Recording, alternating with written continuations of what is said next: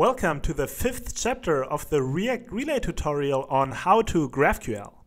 In this chapter, you'll learn how to use the React Router library with Relay to implement some navigation functionality.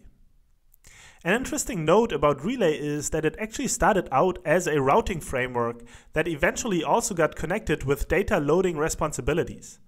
This was particularly visible in the design of Relay Classic, where Relay Route was a core component.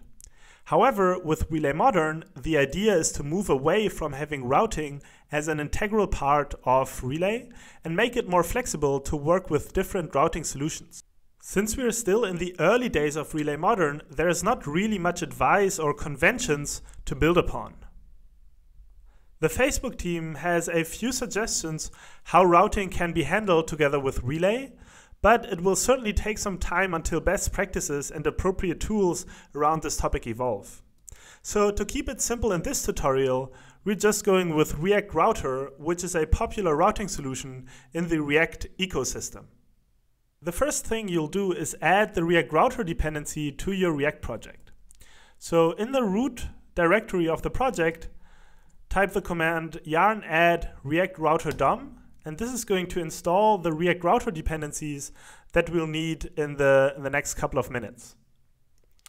And before we actually go and implement the routing, let's go ahead and add a header component to our app that we can use to display some menu items to the user so that they can use these to navigate around.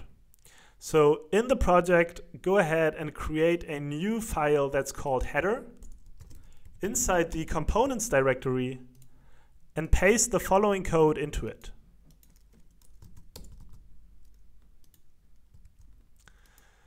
Basically, all that's happening here is that we are rendering this header component where we include two link components. And notice that these link components are different from the link that we wrote here. So this is the link that we import from the React Router package, and the link that we wrote before is there to render our Hacker News links that the users are going to post. So it's just incidental that both have the same name, but don't get them confused.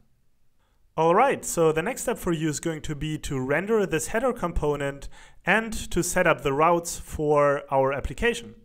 And you'll do all that in the app component right here, where you simply have to go and re-implement the render function so that it looks as follows. So first we are rendering the header, and then we define these routes in the switch component that we're getting from Relay Router. And in the switch component, we can set up and define the different routes for our app. And we've got the root route where we're rendering the link list page. So the root route will just display all the links that we currently have stored in the database. And then we've got this /create route as well, where we render the create link component. So obviously for this to work, you also need to go and import the required dependencies. So that's the header component as well as the switch and the route. And then we also need to import the linked list page so that it can be rendered. To complete the setup, we also have to wrap our app component inside the browser router component that we're also getting from the React Router library. That we have to do in the index.js file, where we are now, instead of rendering the app component like this, can simply go ahead and wrap it inside this browser router component. And of course, the browser router component also needs to be imported. So here we're adding this import from the React Router DOM package. The last thing we're going to do in this chapter is to adjust the callback that we're passing into the create link mutation. So instead of just printing a message to the console, we'll navigate back to the root component after a mutation is completed. All right, this was it for chapter 5 of the React Relay tutorial of HowToGraphQL. In the next chapter, we are going to implement an authentication mechanism and make sure our users can log into our app.